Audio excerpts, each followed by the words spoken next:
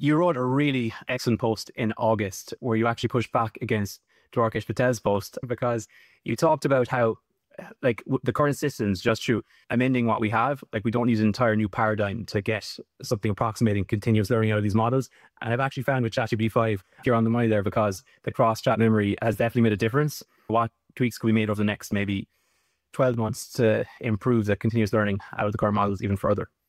The number one thing that I'm both trying to do and I think that needs to be done is we need to figure out how to get all the context actually into the models when people are using them for very serious knowledge work domains. I think if you open Claude or ChatGPT, they tell you about all these integrations that they have so you can connect Gmail and Box and Dropbox. But most people don't use them, and most people don't organize the information in a way that the chatbot actually understands them.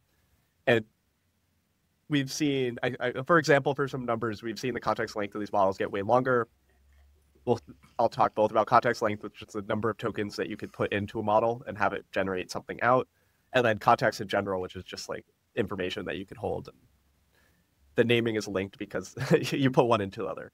For example, it's like GPT-5 has 400,000 tokens of context, and when I've summed up every single blog post I've written on interconnects, which is like a few hundred posts, it's like about 400,000 tokens.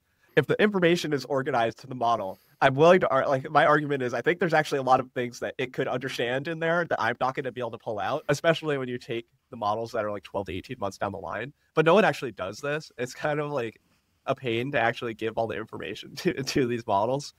And the idea is that I would like to see what is like Claude Code, but for people's intellectual lives, and try to have how do you actually put your entire digital life in the work sense into one of these models and tell it how it's organized. But no one's done this. And I think as people try it, they're actually going to be much better kind of aids for processing what you have done and what you're doing now relates to it.